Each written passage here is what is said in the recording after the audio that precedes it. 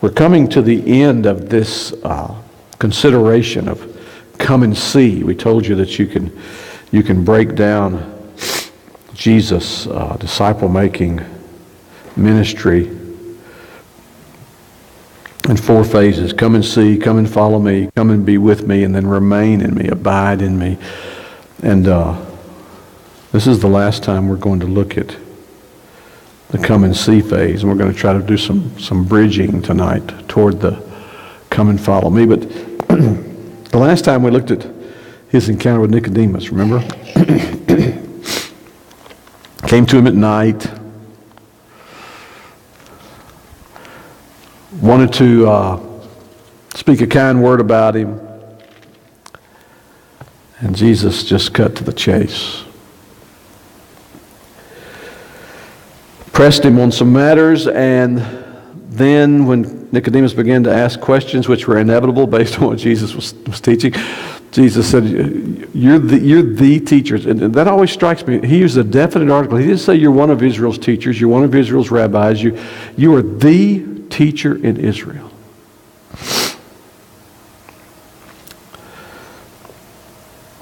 And we told you, we looked at the end, and the end of the story for him is so encouraging because he came to Jesus at night, but it's in the middle. It's in the middle of day when he boldly goes to the authorities and says, "I want the body of Jesus. Let me take him down."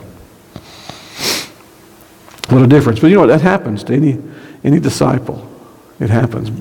Timidity is inevitably overcome by boldness if a religious culture does stifle that. And that's the challenge, I think. Well, tonight we're going to look at Jesus reaching out to the outcast, to the forgotten, to the down and out. As I said earlier, to someone. If Jesus had said to the disciples, "You go find somebody and bring them back to me for us to talk to them about this mission," I don't think this woman or any woman like her would have been on any of their lists. I'll tell you why in a little more. Let's just read through this real quickly. And it's 42 verses. But I want you to hear the flow of it. And then we're going to go back and learn some things from it. Now when Jesus learned, this is John chapter 4, verse 1, when Jesus learned that the Pharisees had heard that Jesus was making and baptizing more disciples than John, although Jesus himself did not baptize, but only his disciples, he left Judea and departed again for Galilee, and he had to pass through Samaria. No, folks, if you look on the map, no, he did not have to pass through Samaria. He didn't have to go geographically through Samaria. He didn't have to go even in terms of the Via Romana, the Roman road structure. That was... So hold on to that. He had to go through Samaria. What we need to pray for as we pray for a holy boldness is that God will put upon us that have to. So he came down to Samaria, to a town of Samaria called Sychar, near the field that Jacob had given to his son Joseph. And Jacob's well was there, so Jesus, wearied as he was from his journey, because even though he was fully God, he was fully man, and he would get thirsty, and he would get tired, and he would get hungry.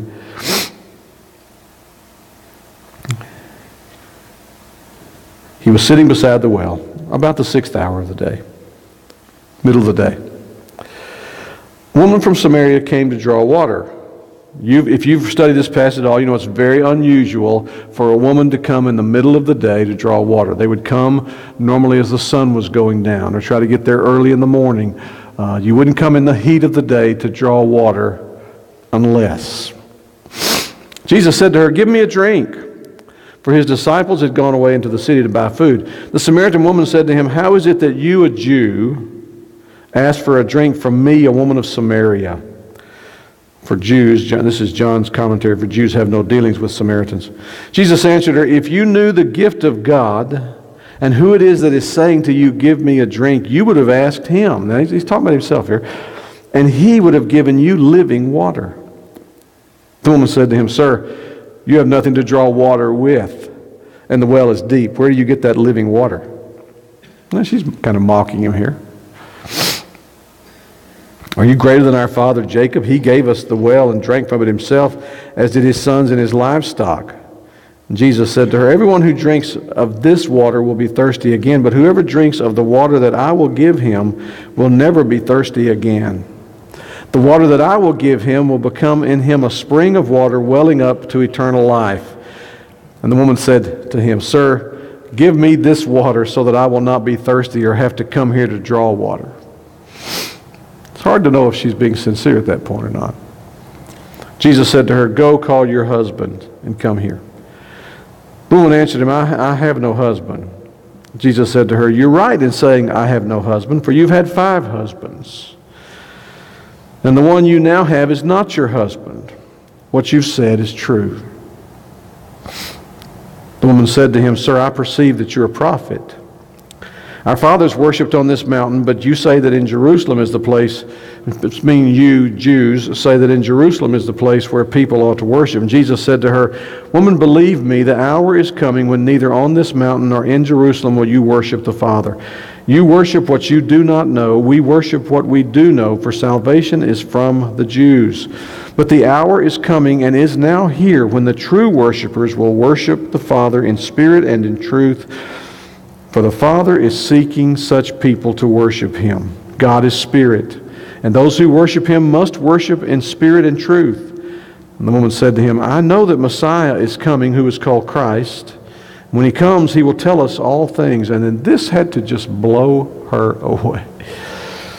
Jesus said to her, I who speak to you am He.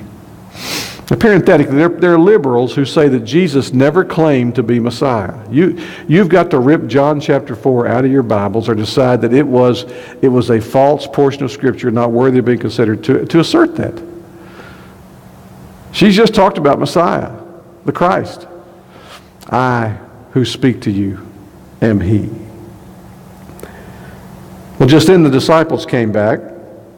They marveled that He was talking with a woman, but no one said, What do you seek? Or why are you talking with her? So the woman left her water jar and went away into the town and said to the people, Come see a man who told me all that I ever did. Obviously some of the conversation is not here. Can this be the Christ? They went out of the town and were coming to Him, and meanwhile the disciples were urging Him, saying, Rabbi, eat. But He said to them, I have food to eat that you do not know about. So the disciples said to one another, Has anyone brought him something to eat? And Jesus said to them, My food is to do the will of Him who sent me and to accomplish His work. Do you not say there are yet 4 months and then comes the harvest? Look, I tell you, lift up your eyes and see that the fields are white for harvest. Already the one who reaps is receiving wages and gathering fruit for eternal life, so that sower and reaper may rejoice together. For here the saying holds true, one sows and another reaps. I sent you to reap that for which you did not labor. Others have labored, and you have entered into their labor.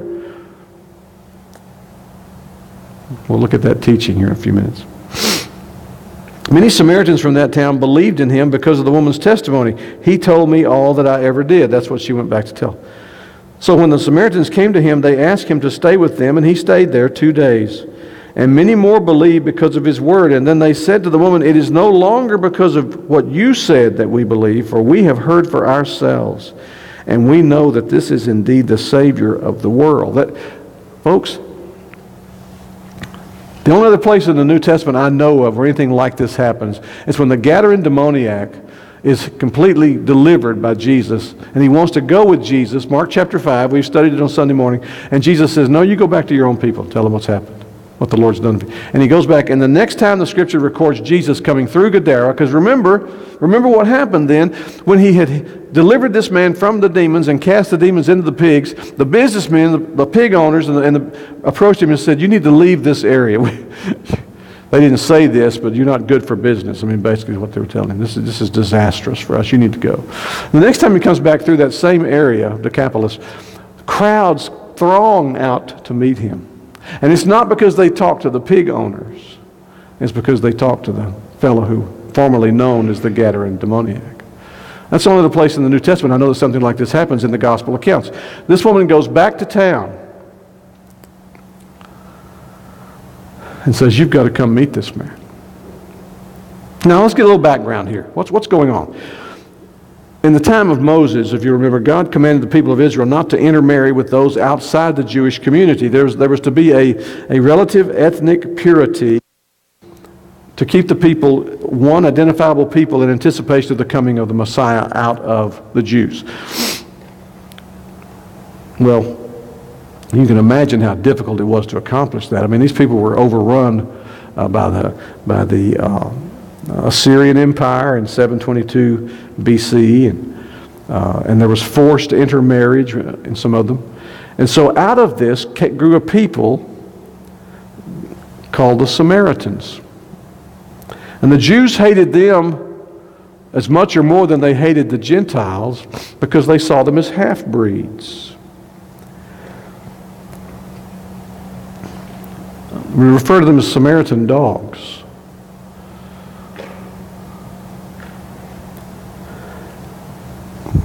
No self-respecting Jew would be caught in the presence of a Samaritan man, certainly not a Samaritan woman.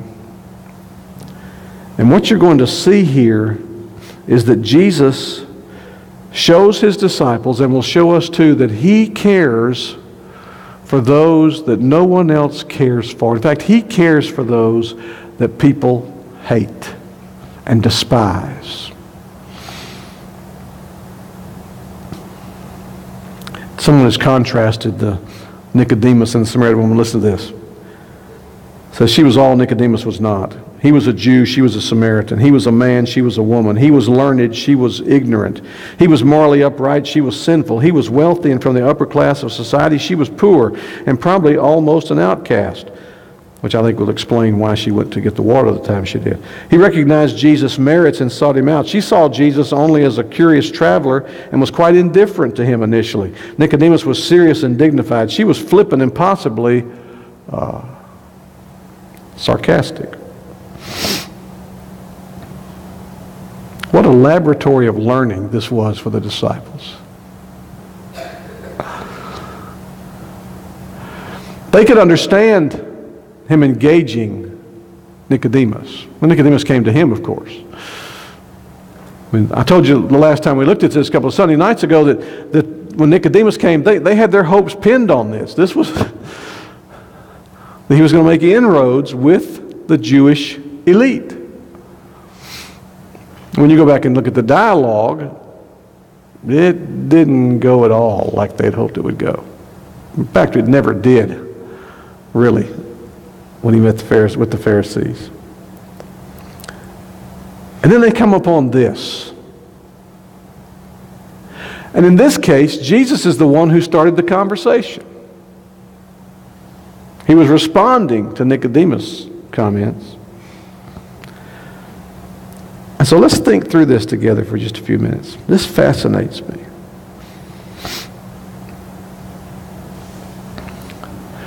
He had to go through Samaria. He is compelled. Now, Jesus knows all things. He knew this woman was going to be there, and he had to encounter her. He had to encounter her because he is such a compassionate Savior.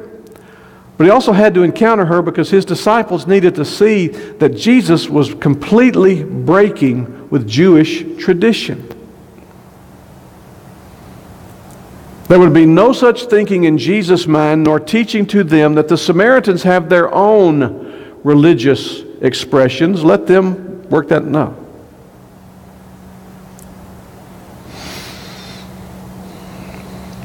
So there he is. He sits at Jacob's well outside of Sychar. The woman comes to draw water in the 6th hour, the middle of the day. I think commentators are right when they say that she came alone because she was not received by the other women. If you know anything, if you've ever read anything about Jewish customs and practices, you know, nearly everything was an event for them. The women would go to the well together. It was like a social event. And they would get their water pitchers and go at the same time, and they would talk about this, that, and the other, and talk about what's going on in the house. They would get their water filled. Did the same thing when they washed their clothes. When they just did things together. They were very driven by community.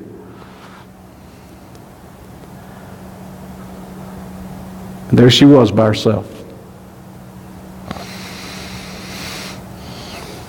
The Samaritans were the same way. Nobody wanted to be around her. Perhaps when she went with her peers, the fellow Samaritans, maybe they didn't even talk to her. Maybe they ignored her.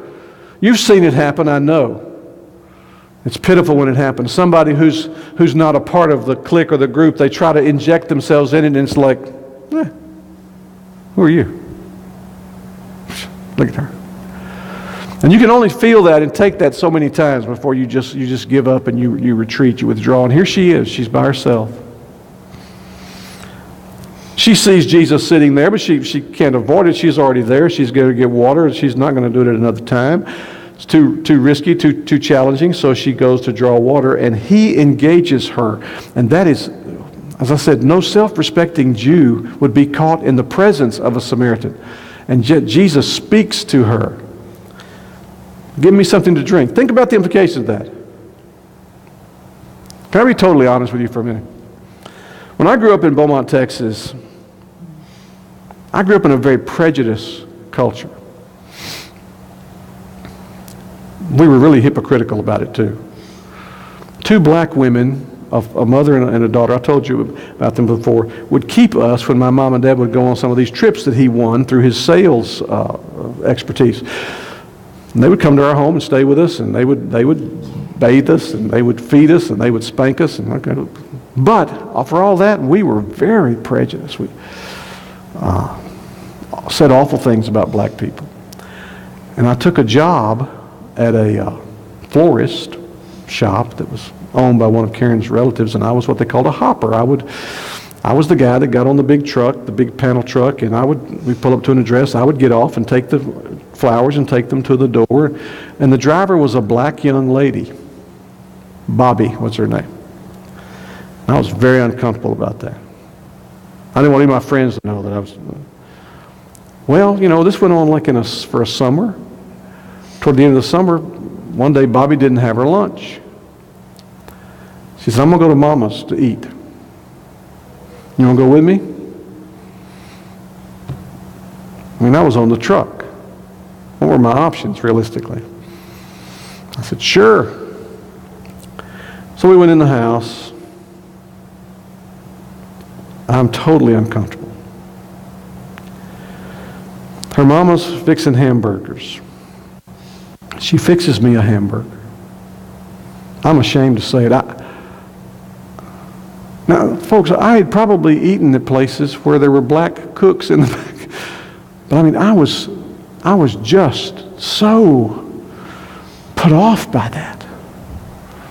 Now, fast forward the story, it was the best hamburger I ever had in my life when I ate it. But leading up to that was just traumatic for me. And I thought, what's going to happen when people know that I ate in a black person's house, black person's food, cooked in a black person's kitchen with black people's kitchen stuff?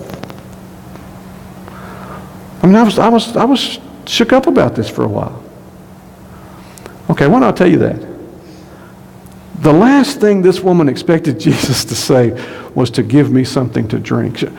She could not even, it was not even in her worldview, that he would want her to touch a dispenser and dip water and serve it to him to drink. That in her mindset, this Jewish man would think that from beginning to end is totally contaminated. In fact, I've told you that for the real strict Jewish the rabbis, the upper class, if they were on the way to synagogue to worship, and a Gentile or a Samaritan walked by, and the shadow of that person was cast over them, if they're walking and they saw that person and they couldn't get out of the way quick enough, and they looked and the shadow was over here, they turned around and go back home. Because they were defiled. They could not go into synagogue like that. They had to go through some ritual purification to deal with this. Jesus shows this woman value when he speaks to her. Shocked her, I know. But look what he's doing. He's valuing her.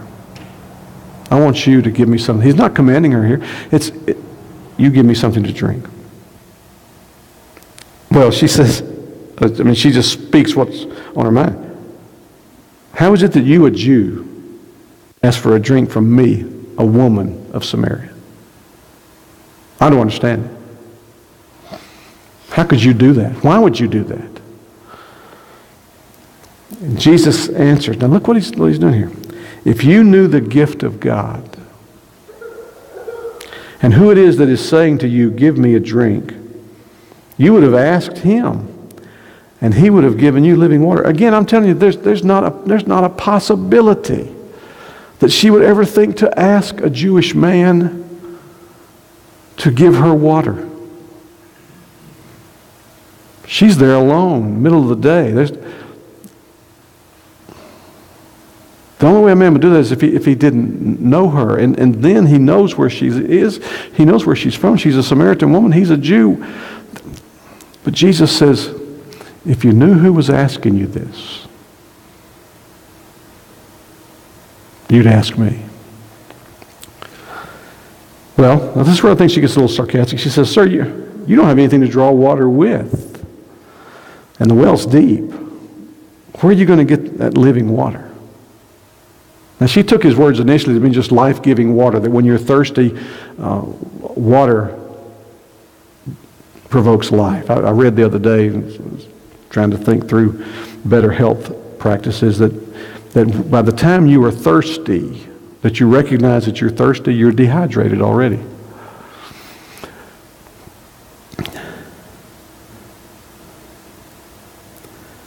She says, are you greater than our father Jacob? So what are you purporting to be here?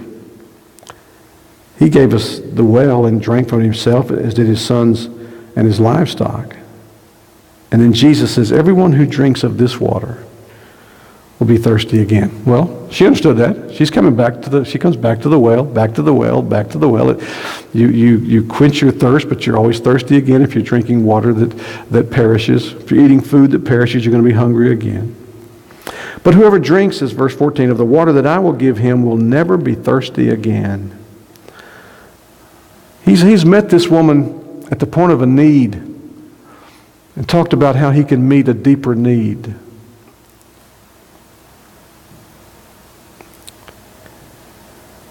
The water that I will give will become in him a spring of water, welling up to eternal life.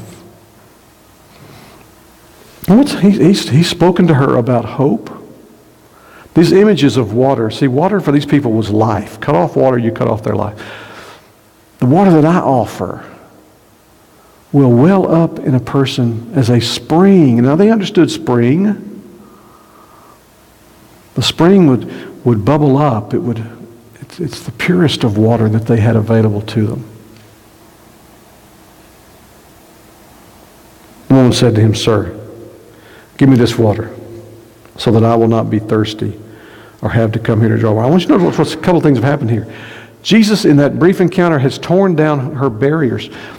She would not have normally ever conversed with him that way. Now she is saying to him, give me this. I want what you have to offer. She's not thinking about, you're a Jewish man, I'm a Samaritan woman, this isn't appropriate, somebody's going to find out, I'm going to get in really big trouble about it. No, he has bridged the gap for her by his willingness to meet her where she is and to value her when no one in her life does that to her. She says, give me this so that I will not be thirsty or have to come here to draw water. Now, if you follow what's going on here, she's become somewhat vulnerable to him in this exchange.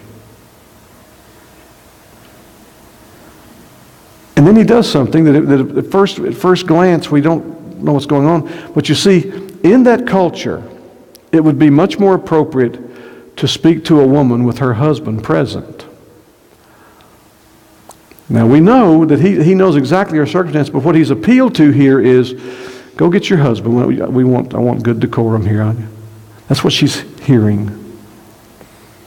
Go call your husband and come here. Bring your husband back with you, and we'll talk more. She said, I don't have a husband. Jesus again knows. But folks, we can if we learn to be good listeners, we can find out a lot of what Jesus simply knew supernaturally. Jesus said, "You're right, saying I have no husband." Now, you've spoken the truth here. For you've had 5 husbands. Now he is probing. And the one you now have is not your husband. You've spoken the truth when you've said, "I don't have a husband." But I mean, this is so amazing to me. He does not slander her, defame her. He simply says, I know you. I know your past. And I know your present circumstances. Now, folks, I think when he said that she felt condemned. But Jesus did not condemn her in what he said. You say, well, he told her she'd had 5 husbands. Yeah, he was telling her he knew about her marital relational journey, and it had not been good. In fact, it had been so bad that she'd finally given up marrying men and was simply living with a man now who was not her husband. Now, it's interesting. She is, I think, feeling shame, but she does not feel accused by him. Now, folks, we need to learn to do that. I think too often it's too easy for us to condemn, to rail against, to revile, to ridicule, and to rebuke. And Jesus simply points out her circumstances. It would be like talking with somebody and they say, well, and this has happened to me more and more, and it happens increasingly. Well, no, I'm not married, but I'm living with a fellow. When we would go door to door doing our faith evangelism training, years ago, I can't tell you how many times I happened upon that in homes in Owasso. Now, at that point, I could revert to, we were talking earlier today in our pastoral ministry scene, to my legalistic upbringing. What? You whore? You slut? You immoral woman? What I was learning to do was go, without looking like they'd shocked me, to go, really? What's his name? Not at all condoning that, because Jesus isn't condoning this here. He has simply pointed out what is true. And he has gotten her so vulnerable. She tries she's going to dodge the issue a little bit here. Sir, I perceive that you're a prophet. In other words, you just told me about myself, and we just now met, so there's got to be something, you have something of the divinity of God driving you. I perceive that you're a prophet. And I've always been wanting to ask a prophet this. So she totally runs in a different direction with the conversation. And Jesus shows her, I'm not having any of it. We're not going to debate which mountain we're to worship Messiah on. I mean, he knew. He even at one point says, we worship what we know and you worship what you do not know for salvations of the Jews. But he's not going to debate this woman. He's not going to let her run down a rabbit trail. He's not going to get caught up in something where they will magnify their differences.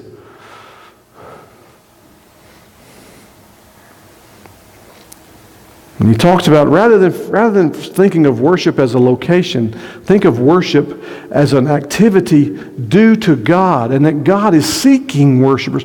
You see, he is setting up to reveal himself to her as Messiah. God seeks worshipers who worship him spiritually, that is, from their spirit, not from tradition, not from what they've always been told, but first of all, spiritually, and spiritually driven by truth. So honestly, spiritually and honestly. The Father is seeking such worshipers. God is spirit, so by saying that, he's saying you can't locate God to a mountain. You can't relegate him to a right place and a wrong place. Worship is from the heart. It's a matter of the heart. Then the woman says to him in verse 25, I know that Messiah is coming, and that who's the one who's called Christos, the anointed one, and when he comes, he will tell us all things. I know that he's coming.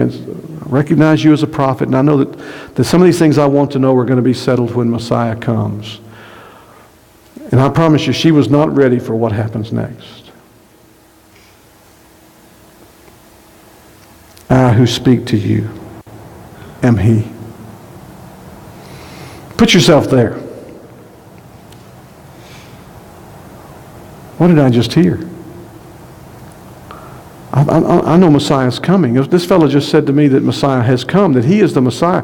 And I think she's going over, and here come the disciples. They come back in from going grocery shopping, and this is what they walk in on. Now put yourself with them for a minute.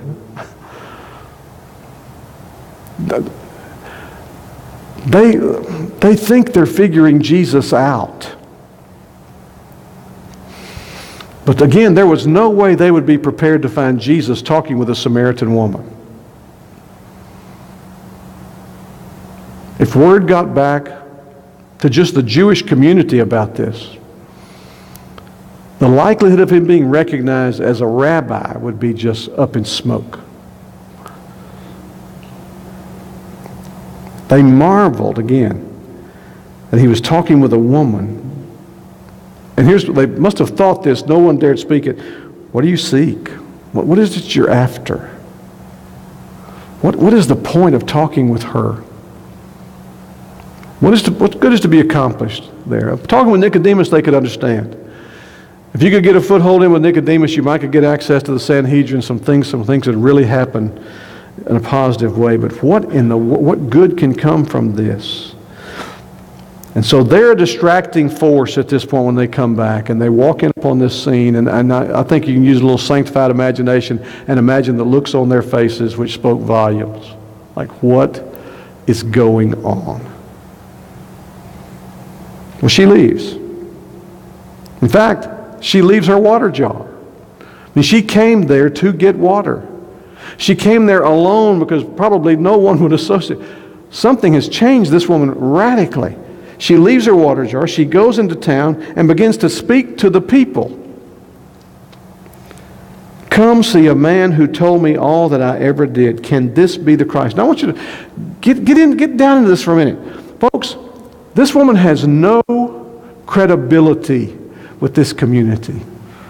What Jesus said about her, basically everyone in that community knows, and it explains in large part why no woman would want to be caught dead with her, much less join her in going to get water.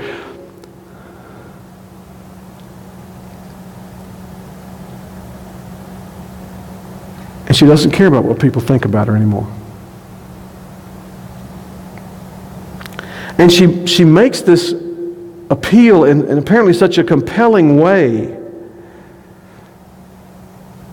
And asks them, she said, I just met a man that's told me everything I've ever done. Now, I have to just withstand the carnal curiosity here. What else did Jesus tell her about herself? But he told her enough that she concludes, this man knows everything I've ever done.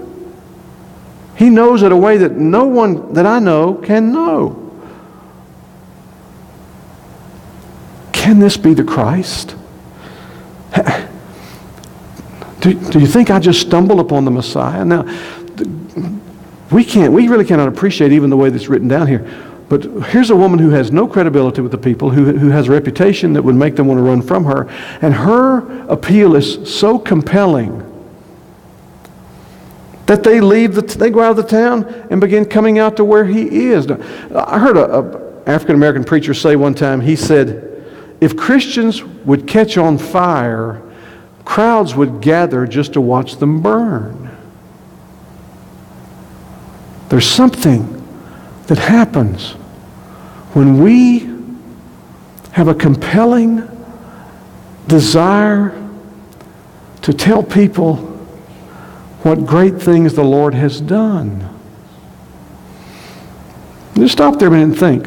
What would you say to people about what Christ has done for you? The best person that's ever been saved would have to say something like, I thought I was a good person and I encountered Jesus and gosh, I became aware of my sin and was exposed in my sin And yet he cleansed me. He made me new. And now I know that any goodness I have, any righteousness I have is from Him. He delivered me from my false sense of goodness. I mean, think about what other things you say going back from that. I was telling the men this afternoon, Karen and I went to a Gideon's Pastor's Appreciation Banquet. It's the first one I've ever been able to attend in terms of scheduling. What a blessing it was in so many ways. But one of the fellows that shared her testimony was a pastor who, when he was in high school, was basically left all alone. His mom was a drug addict, and she was dying. And he began to get into drugs, and someone gave him, they passed out a Gideon New Testament at the high school kids, and he took it home, tossed it on the shelf, and his life just kept spiraling downward more and more. He got into drugs. He began dealing drugs, and he came to the point where he was suicidal. And he remembered that book, and he took it off his shelf, still had it there. He said it surprised him that he still even had it sitting there. He began to read it, and the Lord saved him in reading through there. And so he thought, man, I need to get around people that believe this. So he went to a church, and he said, and you got to understand, he said, I had hair down to the middle of my back. I had tattoos. I had rings all over my face and ears and nose. And he said, my pants were hanging way down. And I went in there and stood there, and I looked around. He said, I didn't see anybody in there that looked like me. He said, felt really out of place. And so the service was over. So the preacher was just really spoke right to me. And so the lady came up to me. So I learned later she was 72 years old. And she came up and she said, we're so glad to have you here. I sure hope you come back. He said, nobody in my whole life, nobody had ever invited me to church.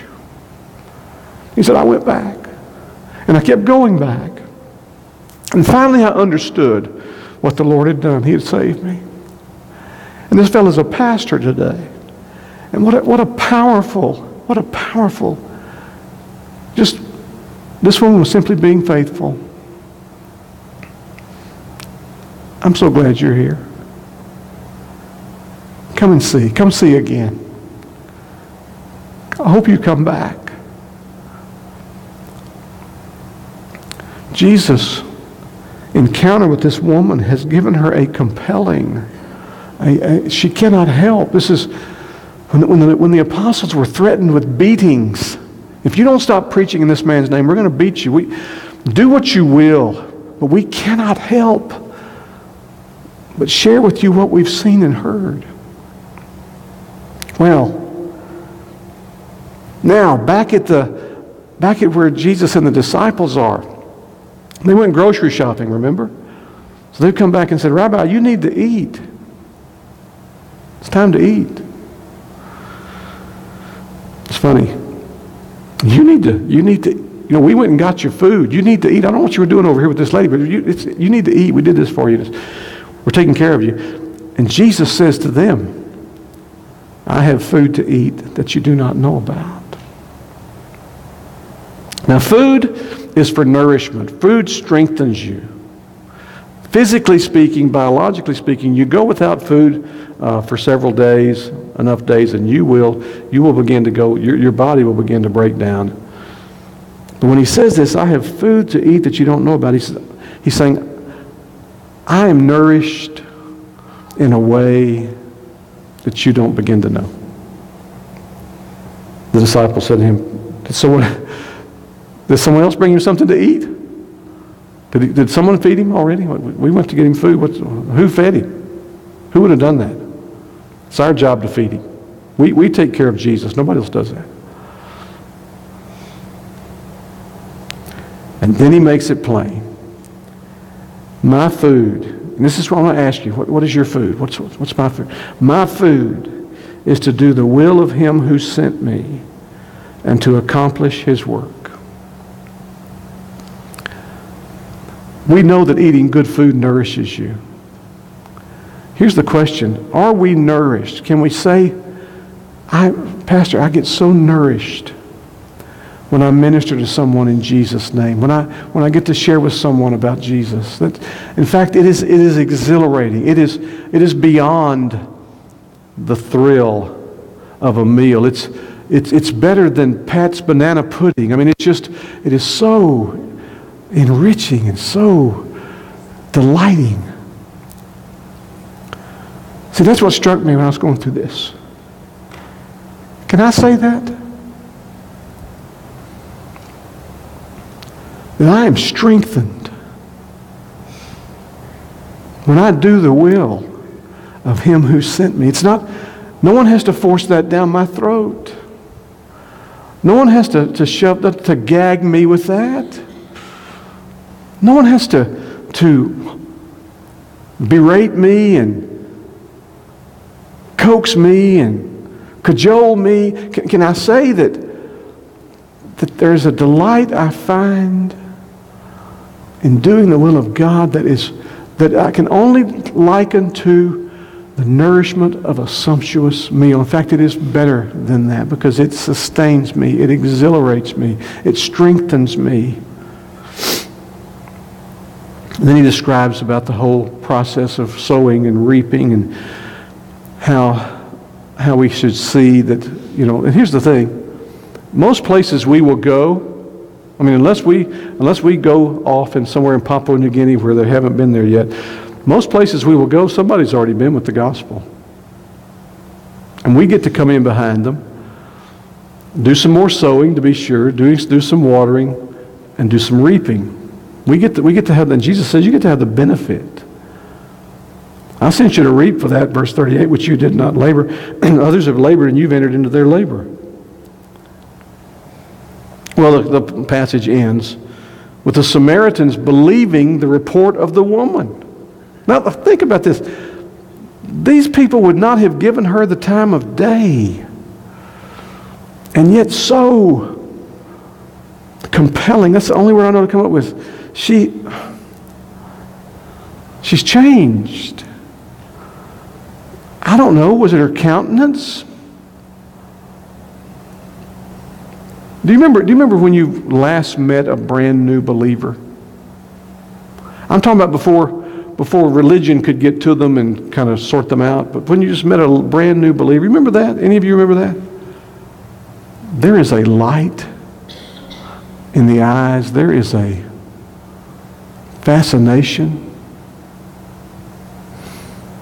I remember I watched the transformation of a young lady in my office one time come from darkness to light.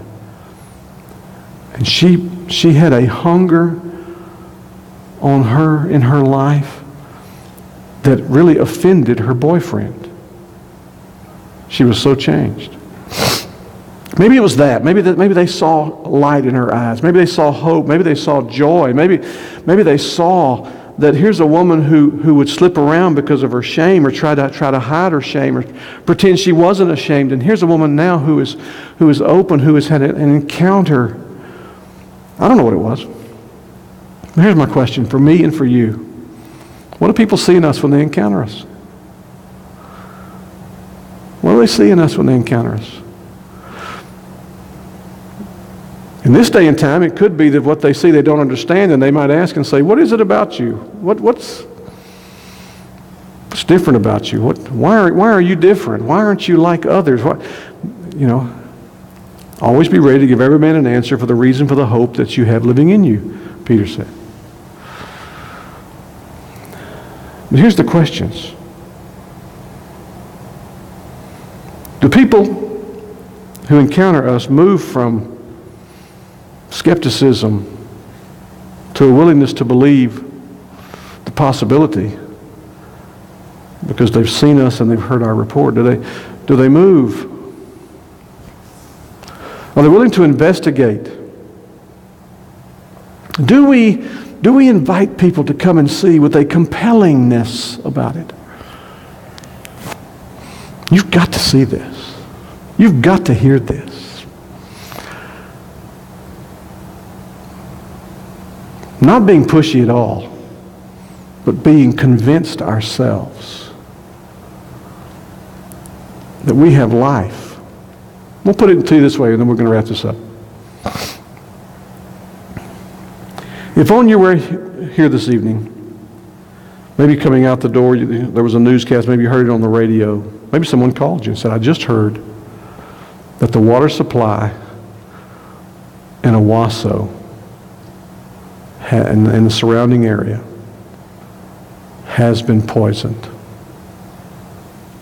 That if you've had contact with any water, if you drank it today, if you bathe in it, if you brush your teeth with it, you have ingested a poison that will kill you within 24 hours.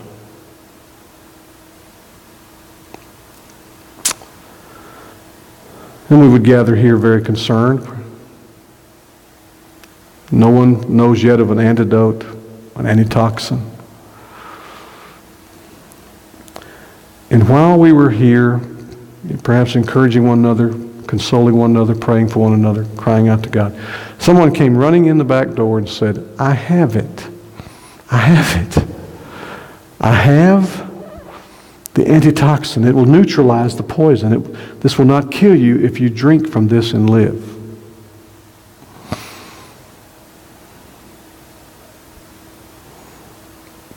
If you were really convinced that you had been poisoned, would you need any coaxing to drink? None of us would.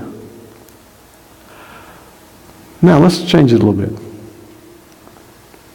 A person comes in and says, you know, I heard about this bad news we have, and I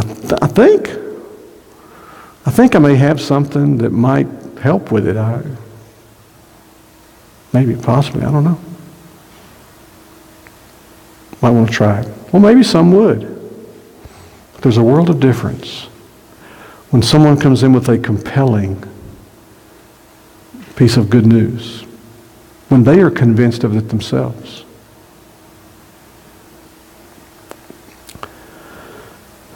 Jesus exposed his disciples to this come and see practice.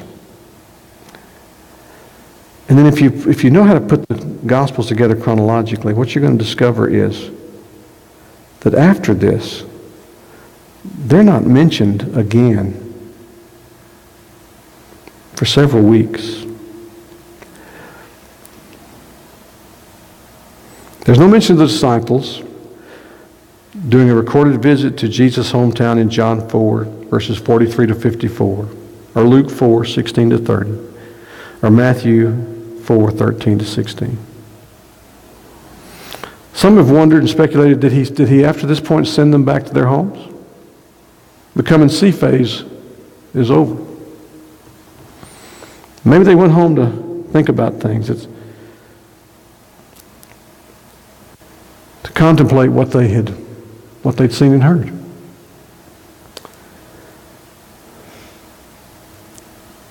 Maybe it was an opportunity for them to decide, am I going back to the way things were, or have I heard and seen something that is so life-changing that I can never be the same again? One writer said Jesus wanted to give these men a time to allow the seeds he had planted to settle in their souls. You see, we don't need to bum rush somebody when we're talking to them about the Lord. We simply need to be absolutely convinced ourselves of what God has done in us and for us. And invite others to take a look.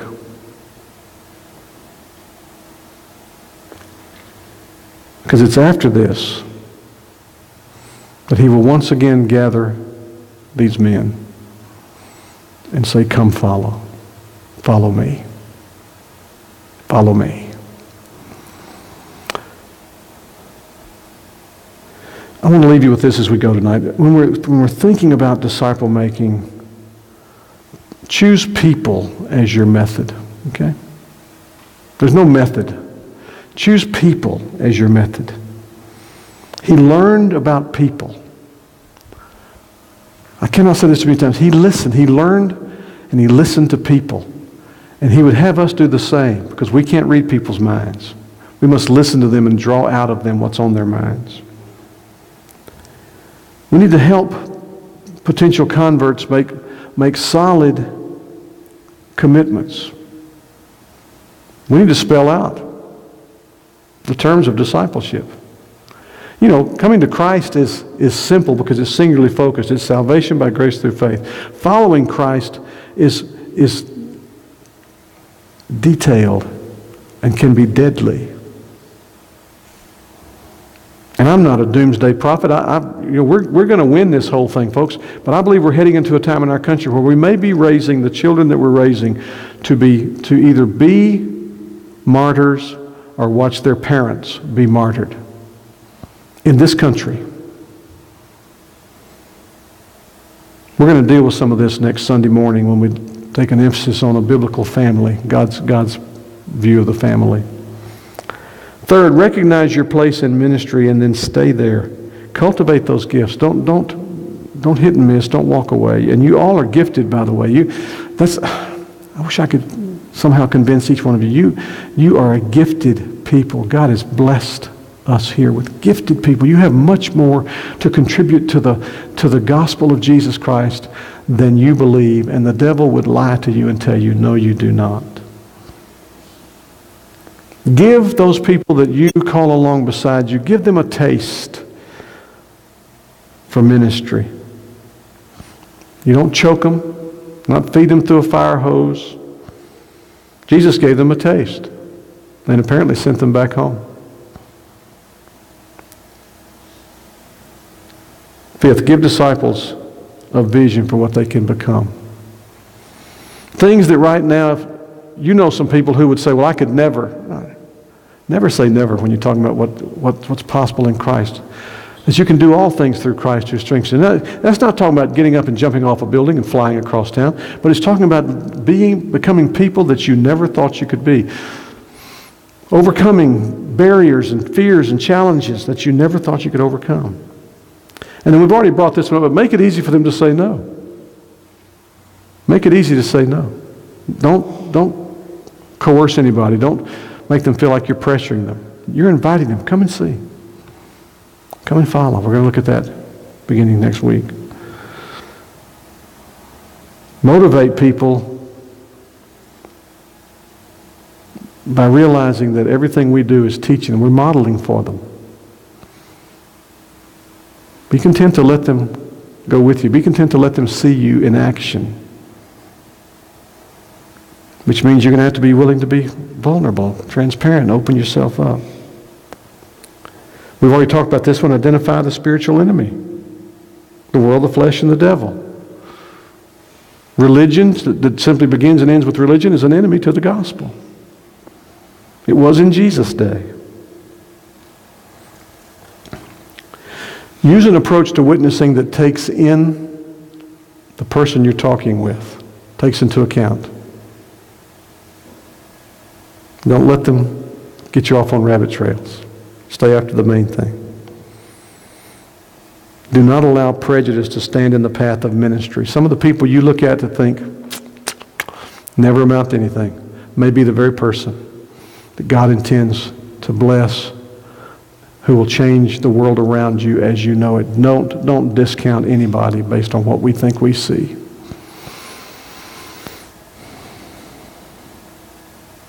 Eleven, demonstrate that you know where you're going. That we're following Christ. We're obeying His commands. We love Him, therefore we're keeping His commands. Brother Norman went to a church of a friend of mine, Jim Law, pastors First Baptist Gonzales, Louisiana. He was there Wednesday, and Jim said in the course of the teaching time, Christ's last commandment should be our first concern. And we know what the last commandment was. We've looked at it several times. As you go, make disciples of all the peoples. Because see, we say, well, I don't know where I'm going. We really do know where we're going. It's just that sometimes we're not sure we want to go there. Recognize, 12, the importance of timing in your ministry. You don't pick people who are not ripe. You wait, you're patient. And then when they are moving, when they are hungry, then you feed them and you lead them and you care for them and you nurture them. Otherwise, you sit patiently and wait. And if they just outright reject you, then you love them and you walk away. Life's too short to try to drag somebody along, kicking and screaming. 13, challenge your disciples to share in your vision. Ask them what they think about it. In our context, what comes to you when you think follow Christ, love God, love others, and serve the world? What kind of images come to your mind? What thoughts come to your mind? What passages of Scripture do you attach that to? What faces of people come on the horizon for you? And then, as I said, give them time to make a solid commitment. Remember, I hear, I forget. I see, I remember. I do, I understand. Now we have got to be about the doing. We've got to put aside the stuff that the disciples were pretty wrapped up with. Jesus didn't fit their mold. And guess what, folks? If we'll just honestly assess the situation, he doesn't fit our mold either. He doesn't fit anybody's mold because, you see, Jesus came not to be molded, but to mold people into his image. And then think about it. I don't know, do you know any Samaritan women? Any people nobody else likes? Any people who've given up? They're hopeless. Nobody has any confidence in them. Nobody cares for them. Jesus had to go to Samaria, not because that was the most convenient route. And I think I asked myself, what is it you have to do? That I cannot but do this. I have to go there. I have to. I'm compelled to. And she sensed his compelledness because she too was compelled and became compelling. Let's talk a few minutes before we go. It's a little late, I realize, but just hang with me here. Hang with me.